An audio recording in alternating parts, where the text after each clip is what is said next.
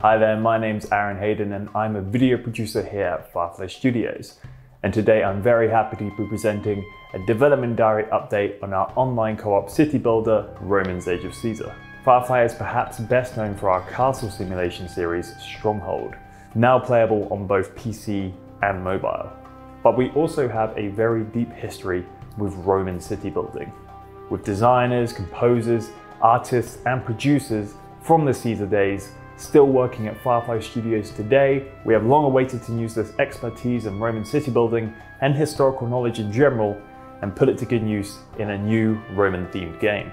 While there's plenty to do in Roman's Age of Caesar, from rebuilding each and every Roman city with 15 other players, holding back barbarian invasions, or doing your usual trading and exporting as you'd see in other city builders, today we're going to be talking about the upper echelons of the game, the Senate.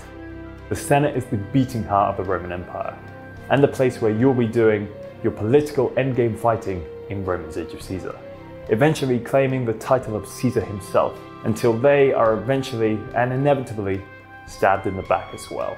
Using Senate points to keep your seat in the Senate will give you essential production boosts, increase your storage caps, and give you other key bonuses in both your economy and armies. But just remember, the Senate is not kind to those who cannot pay their way, and any degradation in your political capital will see you dragged down to the antechamber, where you'll have to start your whole political ascendance anew. If you're fortunate enough to reach it, the inner chamber of the Senate is the powerhouse of the Roman Empire and holds the greatest rewards for those within it. The cost to seat oneself within the inner chamber rises on a daily basis. A senator at the apex of the inner chamber within the Senate can shape the game world of Roman's Age of Caesar for months to come.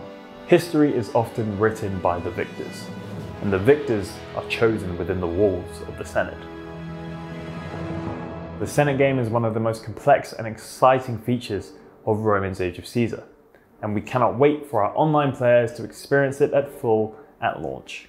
Roman's Age of Caesar will be available next year on iOS and Android devices, but it's currently in open alpha. So if you want to play an early version of the game, provide us with some feedback and help us craft Roman's Age of Caesar into the best game it can possibly be, you can head over to playromans.com.